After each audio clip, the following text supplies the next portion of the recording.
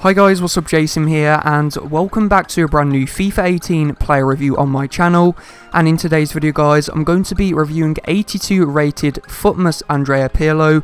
So if you do want to go and get this card, you will have to complete the weekly objective of completing 3 lobbed through ball passes in online single matches. So in my previous FUTMAS review, a lot of people asked how to get to online single matches. So all that you need to do, you need to go over to the online tab, scroll down to the bottom right corner, and then you will see a thing that says online single matches. So you just go into that, press search for an opponent, and then just like online seasons or FUT champions, you will find your opponent and go straight into the match. So that is how you complete this card. So getting to this guy's first pro now, what is his long passing? Now this guy's passing in general is just absolutely insane.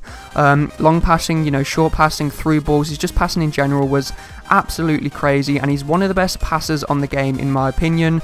I've decided to include not just goals in this review because I think it's going to be pretty hard to get, you know, quite a lot of goals with Pirlo, just because he's a centre mid with not the best shooting stats, to be honest. He has a 73 shooting. I did actually apply the Maestro Hunter Cam style to him, what also helped to improve his shooting a bit.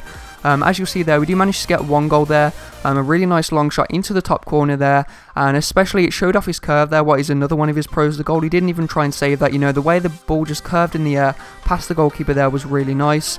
So yeah, that is his next pro, his curve. And then the final pro I got to with this card was his control. This guy's control was incredible, you know, you played the ball to his feet, it would perfectly take a good touch and then either take the shot or play it on to another player. Now getting into the cons, this guy did have quite a few cons. I couldn't actually fit all the cons into that little section there, as you can see on your screen. So the first con with him was his strength. Now I think this is to do mainly with his height as well. This guy's only, I think he's around 5'8", 5'9", so he's not very tall, so we just get pushed around and bullied a lot in midfield. So that's one thing you will have to get used to when playing with this card. And then the final con, what is probably the biggest con with this card, and that is this guy's stamina is absolutely horrific. Around half time usually I just had to sub him off just because his stamina was that bad.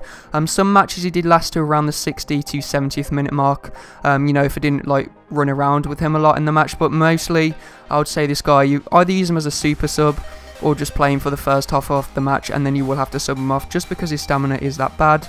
So getting into this chance there, he gets a really nice assist there, a player through ball to Zlatan, and then he finishes it very nicely. And I actually made a Zlatan Ibrahimovic FUTMAS review yesterday. If you do want to go and check that video out, I'll leave a card to it in the top right corner at the moment, sorry, right now.